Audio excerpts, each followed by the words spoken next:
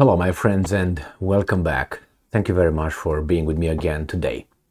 I was always interested in seeing how or anticipating how my counterpart will react in a given situation, which is what would be the mental process occurring in his or her head in certain kind of conversations or situations that that person might be put in. That is anticipating, what would be the next move of my enemy, my acquaintance, my coworker, and so on.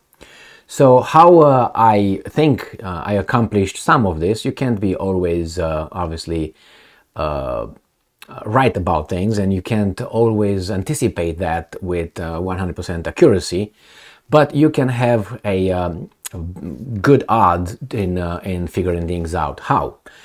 You look at the pattern of decisions, of actions taken by the individual related to similar circumstances. So you see how that person interacted and reacted to certain kind of situations in the past that would be related to what's going on now or would occur in the future. So you can anticipate how that person most likely would react. Now you can get to a precision. It depends how long have you been observing this person's behavior in the past, and the how much the pattern, how strong the correlation is between his his reaction to the certain event. And then you might be able to, I don't know, about 80%, 90%, 70% at least, anticipate the person's move. That's a very important thing in everything you do when you interact with people. Now, when you say, let's say you have a person and you have the circumstance in the future, how can you test that you reach that point where you kind of know that person's way of thinking in certain kind of areas? Is if you anticipate something and say, I think that this person will do that thing tomorrow when he's going to show up there, and then that happened. And again, another circumstance related, again, you think the same way, and you're able to how to put it, tell the audience or tell yourself what's going to happen in the future, what decision this person is going to make in a very consistent way, right? So in this case, we have Ukraine, the United States, NATO, Russia. I've been saying for a long time, almost from the very beginning of this war in Ukraine, that the Ukrainians will receive everything but nuclear weapons. Everything but nuclear weapons. And then that includes fighters, boots on the ground in Ukraine, foreign boots, under different names, volunteers or peace-loving makers and all that, perfect people. They will find a way. They will send the Ukrainians long-range missiles. They will send them fighter jets, not only the MiG-29s, of F-16s and other pilots. They have the command working with. That's a weasel way of saying commanding the Ukrainian what to do. Actually, the Ukrainians are just the executors. Hey, I'm going to do this of what these guys decide over there, which is NATO, United States. NATO is United States. Everybody else is just over there for numbers. So gains legitimacy. So I said it many times. That's going to happen. That's going to happen. It's going to be certain. And I also expressed on many occasions how that is achieved by starting little. My mountain slope theory or model, which you start little. Okay, like a bully. A bully wants to take your lunch, sandwich. He's not going to come most likely and grab it. He's going to come slowly and say, hey, what's going on? Hey, and see how you react. And then, hey, what's going on? Hey, I don't like how you look at me. What you have over there, give me a... They just escalate it. And see at each escalation how they're smacked down. If they're not smacked down, they will reach their goal, getting your lunch sandwich. So the same here right now. The Ukrainians come clean, no surprise to me, that I would like to share that with you, telling us that eventually we will receive F-16s. Yes, we know. Weasels, remember, F-16, there's nothing. No. Biden said it. Many people, they said no tanks. No. tanks are over there. No long-range missile systems. Really? The British are buying for the Ukrainians a 100 to 300 kilometer range. It's a long-range missile system, and they still have it over there based on what targets they were able to reach in Russia. So all these things, when you know how they think, I can tell you what's going to happen with these guys. And here you have him. You have him, Mr.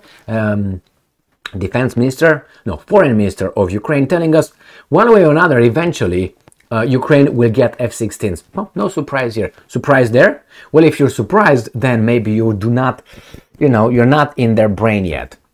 So let's see what... I'm not calling this a coincidence, because I've been saying this about each and every howitzer, armored fighting vehicle, tank, long-range missile system, troops on the ground. You say there's no troops on the ground. There are troops on the ground.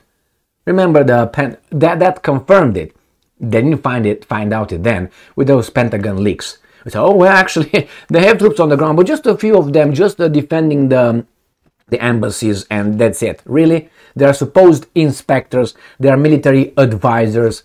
I send you back in time what the US military advisors were doing in Korea and in Vietnam. Remember? Just if you don't know, I'm telling you what they did. They were active participants. Okay, so they were called here. They were just military advisors, and they were just training people, staying around and train them. And people, yeah, that's what they do. Okay, give me your money. I'm going to give it to you back tomorrow with 3,000% interest. We're going to meet tomorrow? Shit, no. So anyway, but give me the money if you're so credulous.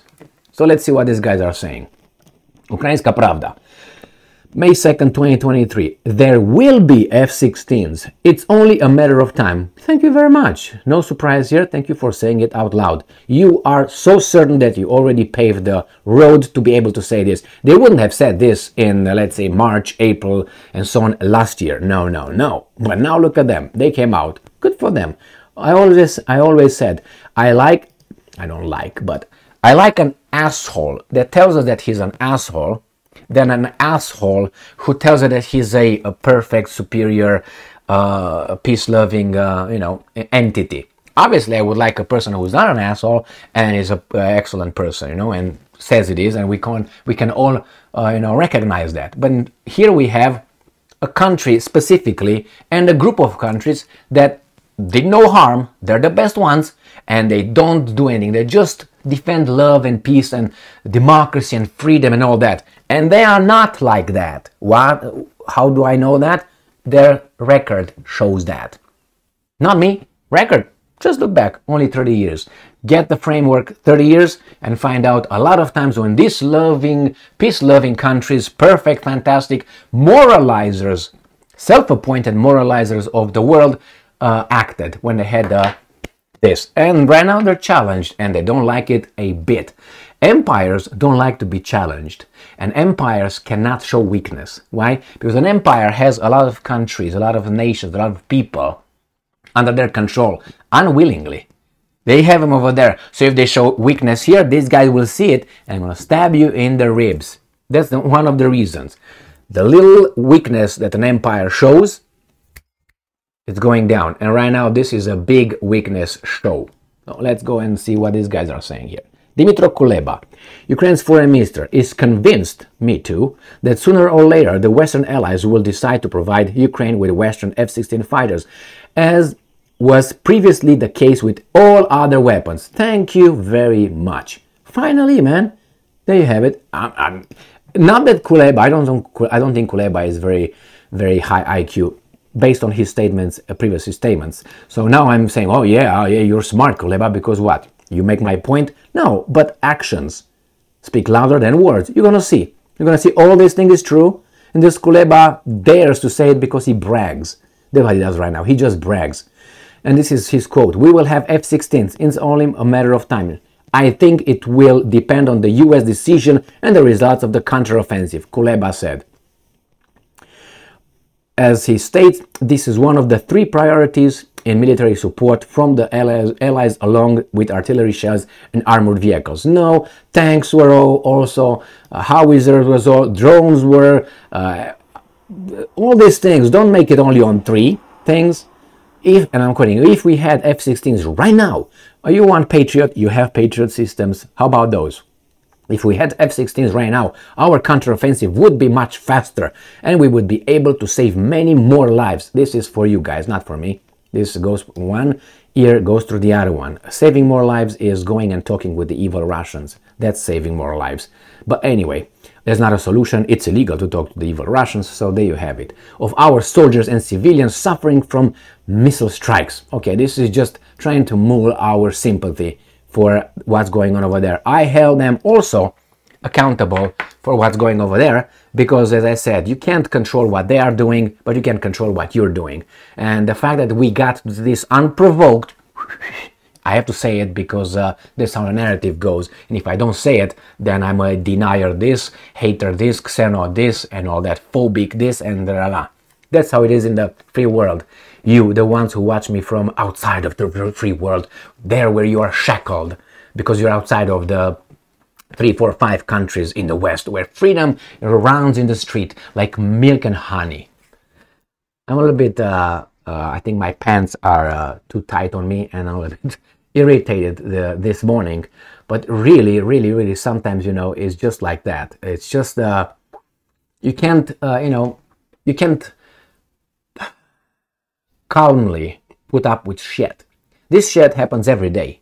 Every day they say the same thing. Every day they bring the same idiocracy to us. But sometimes, you know, you have other things in your life where you know, it fills the little glass with bullshit. Bullshit glass gets filled, and now I'm trying to, because I can't do anything with it, I have to dump it and start over. And again, pick drop after drop in it, and again I'm gonna have another rant, and I don't know how many days again. You say, I mean, you have a rant every day.